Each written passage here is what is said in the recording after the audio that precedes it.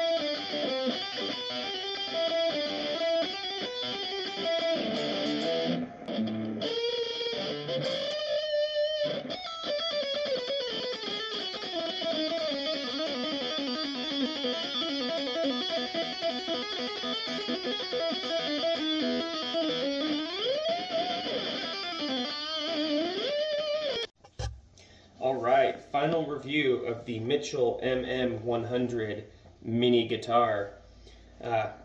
Came with some blemishes on the finish.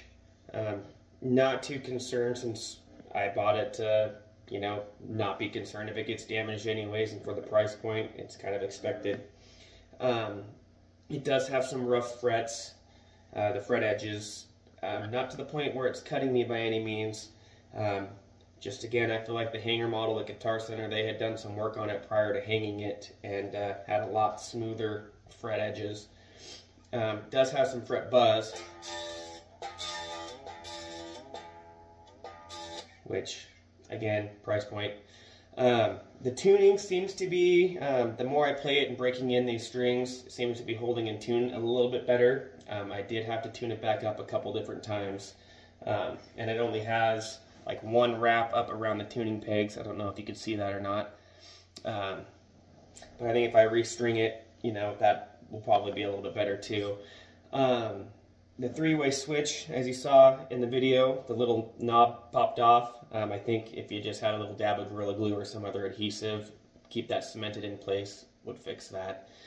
It does have some static. Volume's off. I don't know if you could hear it.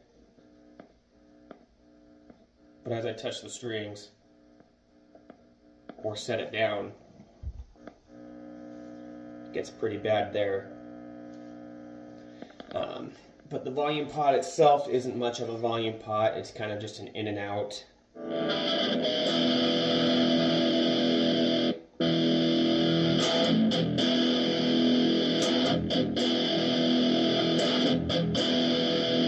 Yeah, I noticed no change except for when it just cuts off.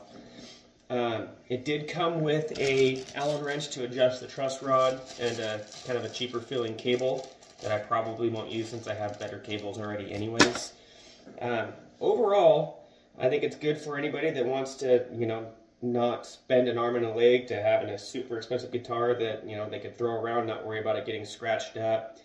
Could be a kid's first great guitar, being a mini with a shorter scale and everything. I totally think it's worth the $90, and I believe it's going to be an awesome companion to bring up to the woods with the Spark Mini and just have a blast around the campfire.